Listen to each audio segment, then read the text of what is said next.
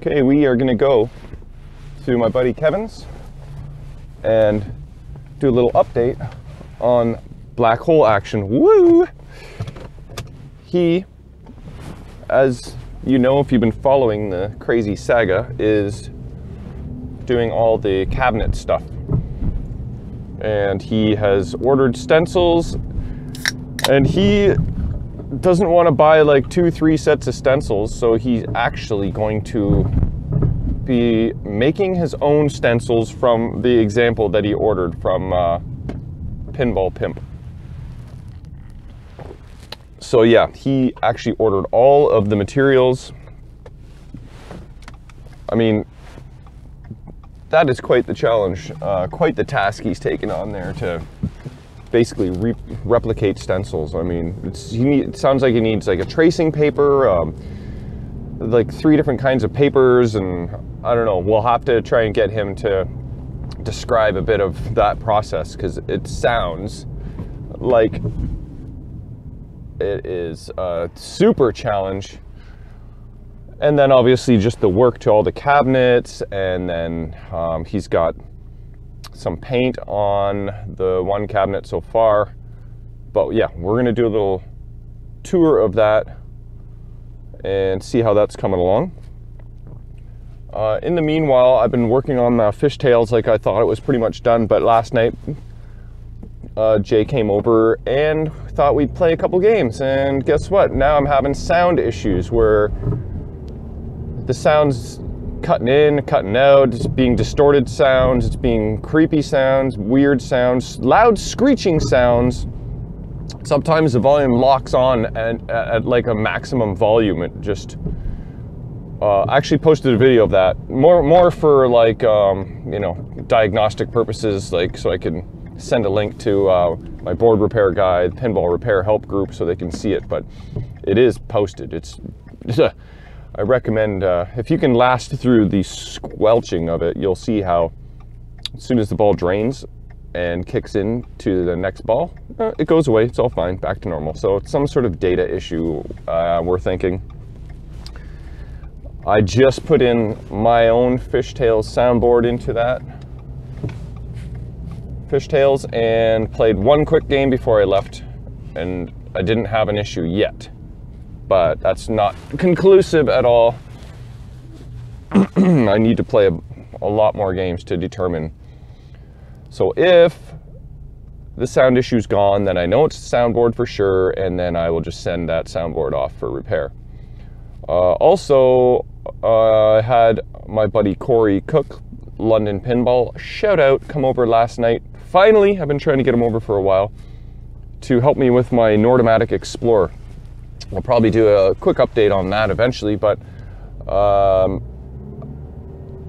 was trying to fix the machine and I was changing some lamp sockets. It was working pretty good, and then all of a sudden it died. It just stopped working altogether.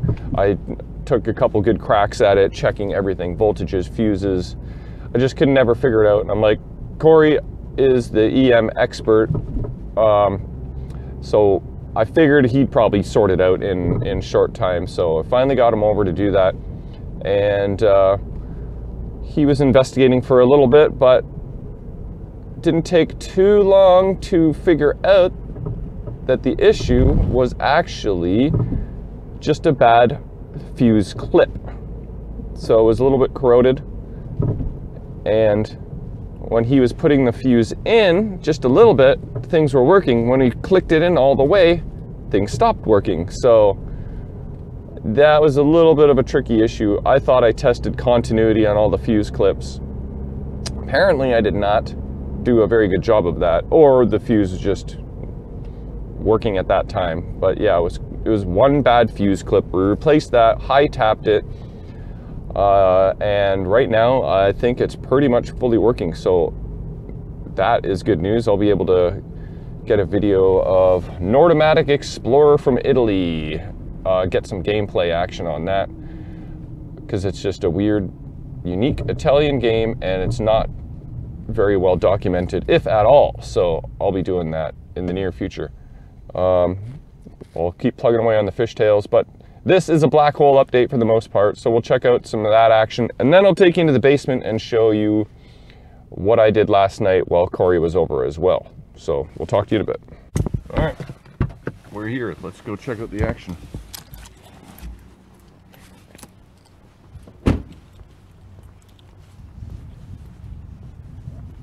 This is where all the magic happens. Yo, what's up, buddy?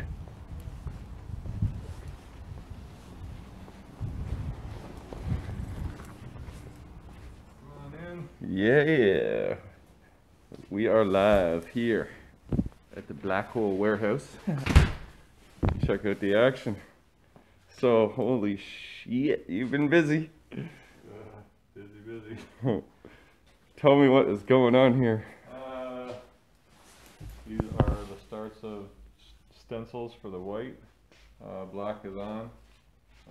Learned a few things here and there, but painted blue and black. And now I'm working on white.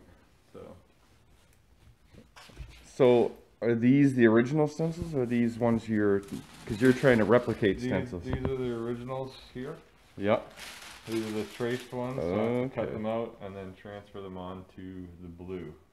So I did these all for black for all the ones. Okay, so you gotta take the original stencil, which is this. Yep. Put on tracing paper on top. Trace it all. Trace it out. Cut it all out. Cut it all out. And transfer all that. Then transfer it onto this. This is stencil paper. Okay. Then cut it all out. Uh-huh.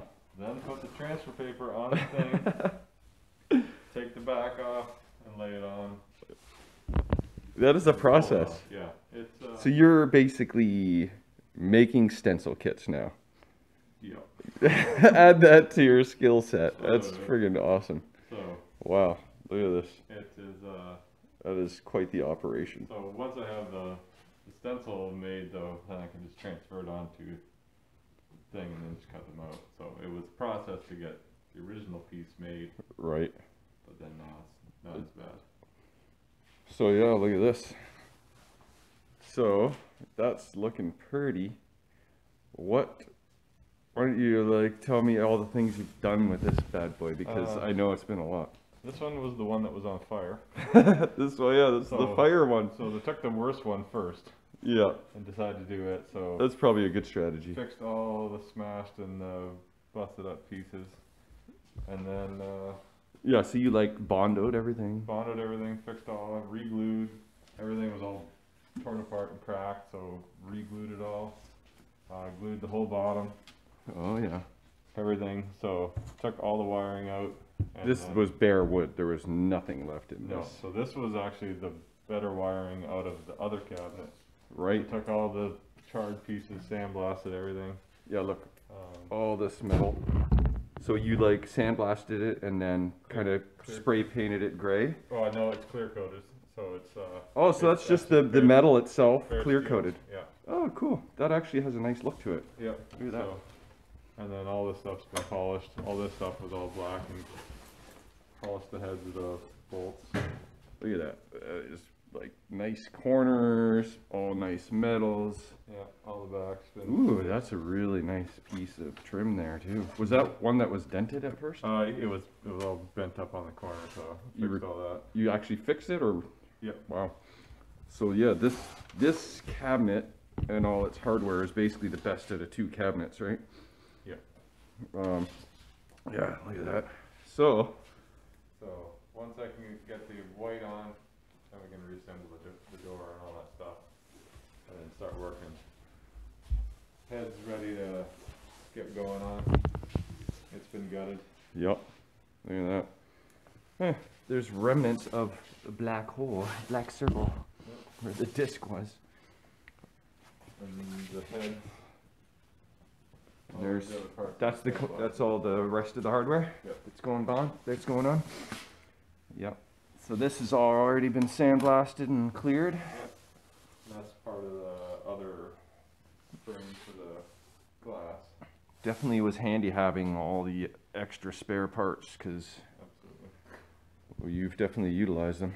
And these are two front frames. Ooh, that is pretty. So those are... That one doesn't have a glass in it yet, but this one has all the infinity lights and everything. Those are both the pieces for the same head? Or are they two different heads? Two different heads. Okay. One for each machine. Okay. Yeah, look So at I'll that. put this one together. That is beautiful. It's got like a subtle mirroring to it too, eh? Yeah. And we think that there's two different colors, like a silvery-ish and a goldy-ish. But that could just be the lighting. Yeah. It's kind of hard to tell. It looks, from which way you look at it, one's gold and one's silver. Yeah. It's looking beautiful. So, yeah. So hopefully I can give you this one to put together. Yep. I actually had Corey over yesterday, and he fixed my like Nordomatic Explorer machine, and he's like, "What else you got for me?" I'm like, "I don't really have much else." So I was like, "I don't know. Why don't we plug in the rest of these connectors for the black hole?" So I did that, and oh, I got to do a video update. I'm not going to spoil it, so I'll do it off camera. I'll tell you what happened if there was any issues. But so yeah, Corey was over yesterday tinkering with Nordomatic Explorer, and then we kind of tinkered with some black hole. But yeah, so this is what's going on in the garage. All kinds of stuff, but you're nearing the finish line on cabinet number 1. It's friggin' beautiful. Look at that. That's gonna be so pretty. All right, we'll keep you guys posted though. Okay, back at home, and thought I'd give you the update here. What I did since the last time was basically just, you know, hooked up the 1,000 connectors between the lower playfield and the upper playfield and all the other good stuff. The 1, 2, 3, 4, 5, 6 boards in the back box. So they are all hooked up now.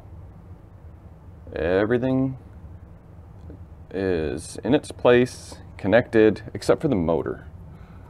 So I've already kind of done this already. I kind of know what to expect, but I didn't do it live because Corey was over and we were just kind of messing around, and then after the fact I'm like, oh, probably should have recorded that live.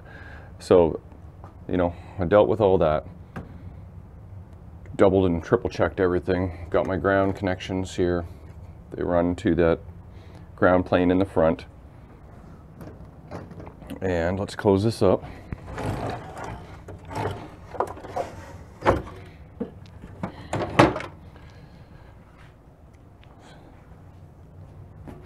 Like I said, I already did all the connectors inside the cabinet, which there are several. I think there's 3 for the main playfield and another 3 for the lower playfield. Then I threw in some balls, and then we turned it on, and here is what happened. Uh-oh, bad things. Oh, that's interesting. I just got a weird humming and no displays. It's like the CPU didn't boot up. Let's try that again. Oh, interesting. This is kind of what I was expecting with this game, is to have lots of problems, but when we set this up and turned it on Thursday, a couple days ago, it was pretty much fully functioning. I mean, the only issues were this drop target bank was not resetting. This slingshot was just rapid firing a little bit. I got to install my pop bumper board still for this upper playfield. And I think that was really it. Obviously install new balls, and then I got to wait for my rubber washers from Pinball Resource to install the window, and I also ordered a new plastic set. Other than that, it was working. So let's just take a quick peek in there. I mean, I don't really I have no idea really. I mean, just opening and closing the door and kind of, you tug on these connections, right? A little bit, but I just don't think that's it. Well, what I'm going to do then is unplug the CPU. Let's just quickly test these voltages on the power supply and see what's going on here. We'll do some live diagnosis.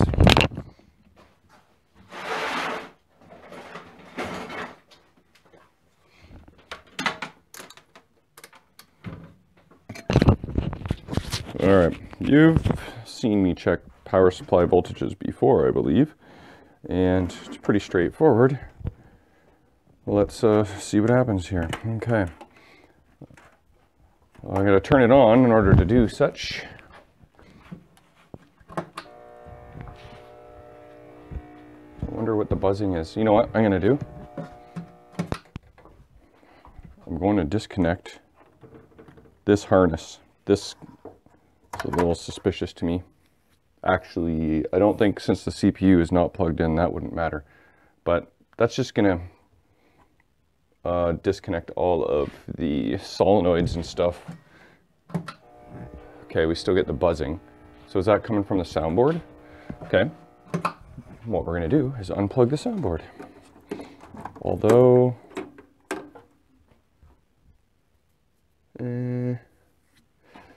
Although I think since this was disconnected, that would feed the soundboard. No?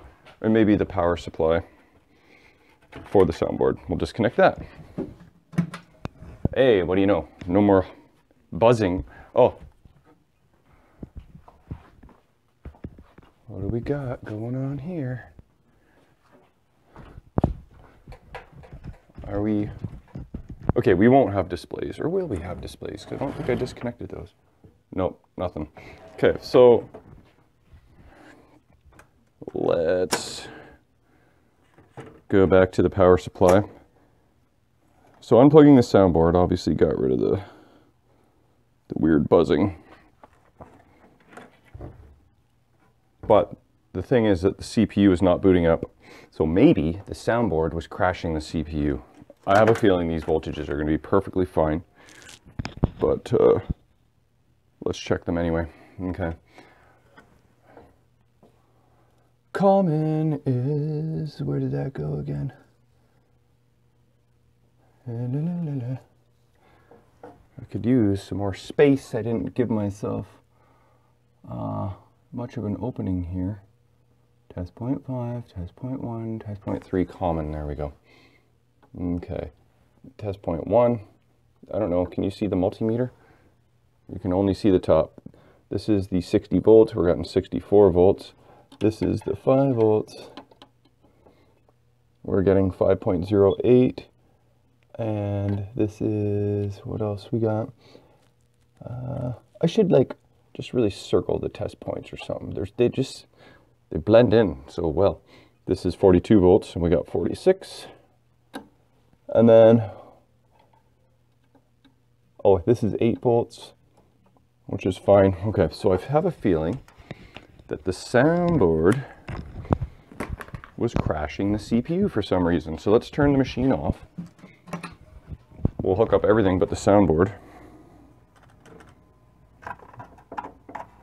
I did the ground mods on this connector, so that should be good. And then all that's disconnected now is the soundboard and the soundboard power supply. Now, let's turn it on and see what happens.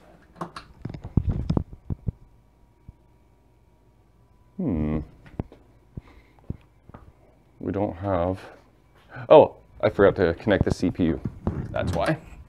I thought there was something else. Okay, let's connect that. Machine is off. Now, I have pretty good hopes for this. Seeing as how there's a big buzz, now there's no buzz. Let's see what happens. Okay, there's the power on thunk. We do gotta wait. There we go, we're powered on. and everything's happy. Okay, I wonder,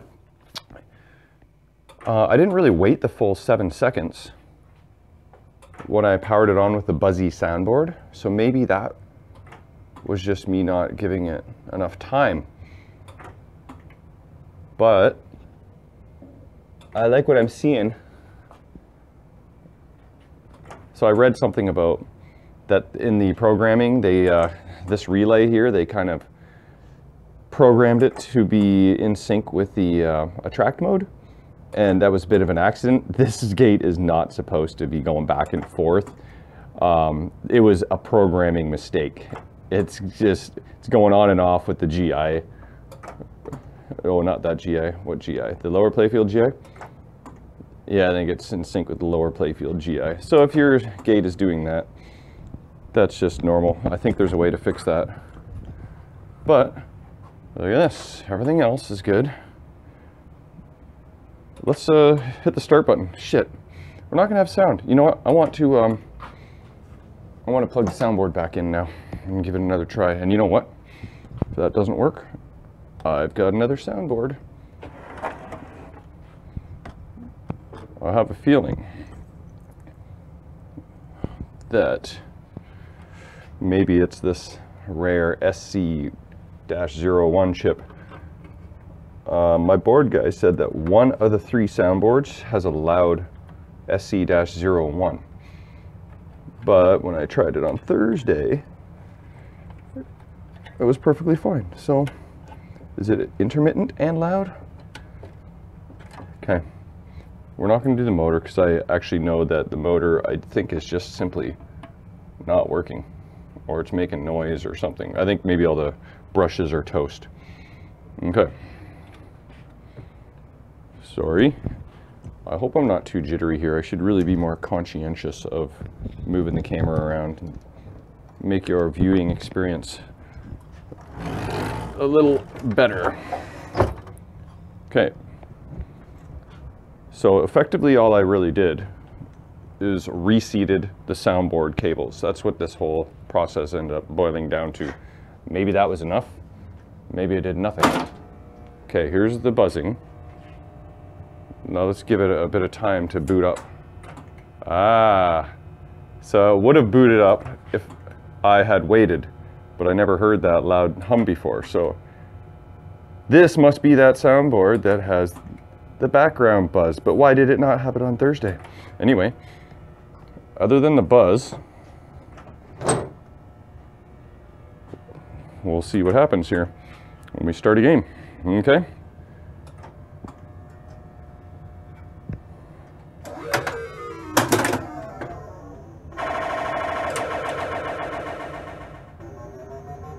Well, we got sound.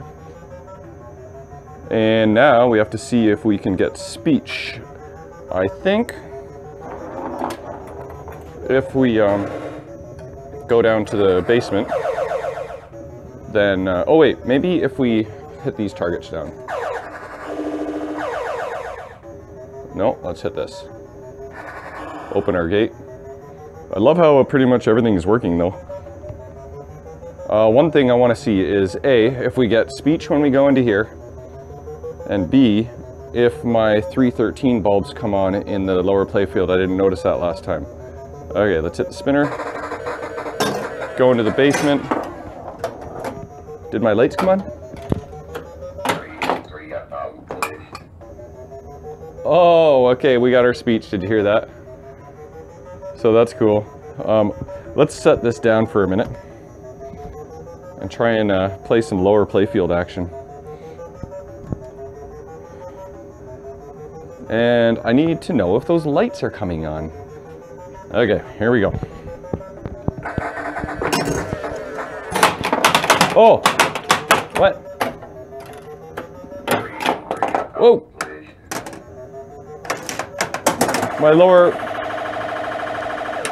My lower flippers didn't enable when I went down there. So maybe I didn't.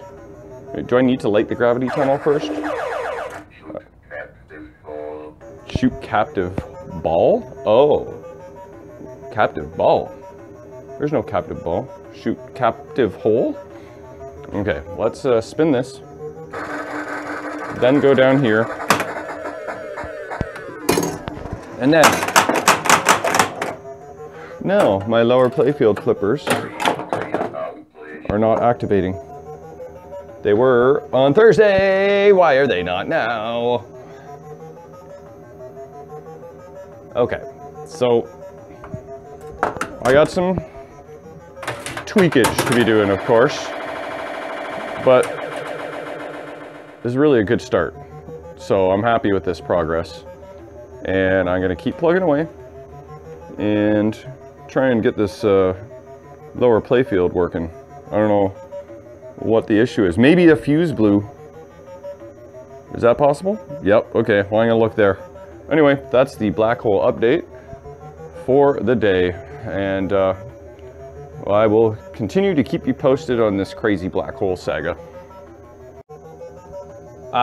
It was something so simple. It was me. I didn't hit the switch up here before I went into the hole, so it didn't know that it was going downtown. So now, let's get back to the black hole right here. Okay, so I hit the spinner just to register that switch, then hit this switch, and then go down. And look, my 313 bulbs are nice and bright. Got some cool sound effects. We got speech, we got sound. Oh, I hit the captive hole.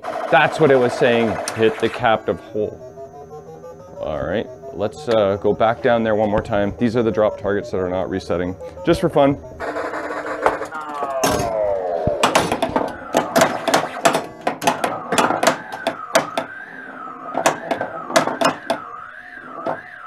Should do like a whole gameplay video of just the lower playfield. Let's try and get all these drop targets, the yellow ones. My pop bumpers work down there. Let's try and get this this pop bumper, see if that registers. The top one, hey, up, there we go, beautiful.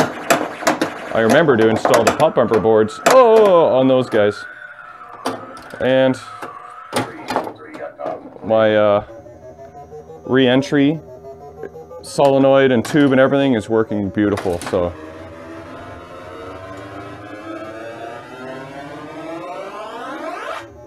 Excellent.